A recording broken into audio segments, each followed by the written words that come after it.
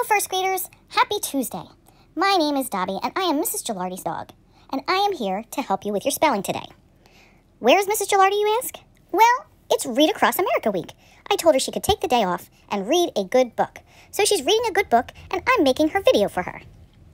Today, your lesson is Find the Missing Letter. How can you find the missing letter?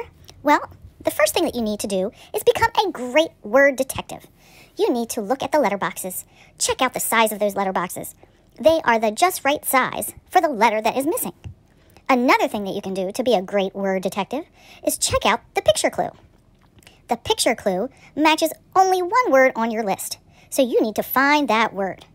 Yesterday, Mrs. Gilardi went over the words on the list, and she told you how to spell them and what the words meant. So, you might have to think back to yesterday too. Now, you are almost ready to do your lesson, but the first thing you do is always the same. You pick up your pencil and write your name. I can even do that. I can do that, and I'm a dog, so you better get your name on the paper. All right, now, go on and be the great letter detectives that I know you can be, and I will tell Mrs. Gilardi that you were doing an awesome job in spelling today. She will be back on Thursday. Have a great day, everybody.